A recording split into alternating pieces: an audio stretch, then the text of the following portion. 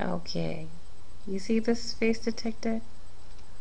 Now, there is a variation in detect that the box appears and then disappears again. That is because the live stream, it's a collection of the images, right?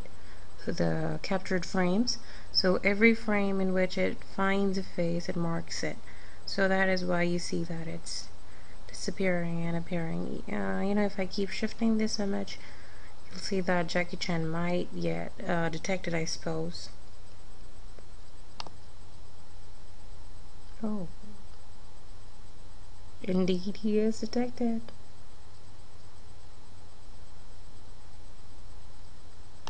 And so, since you'll be sitting in front of your camera or some other person, you can easily see their face detected. This was live face detection, by the way. And another point is proved that if the face exists in an image in front of a camera, even then this detector has the capability of detecting faces from it.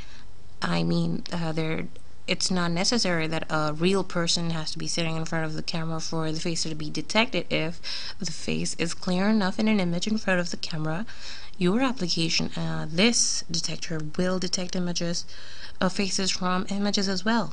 Live images, I mean.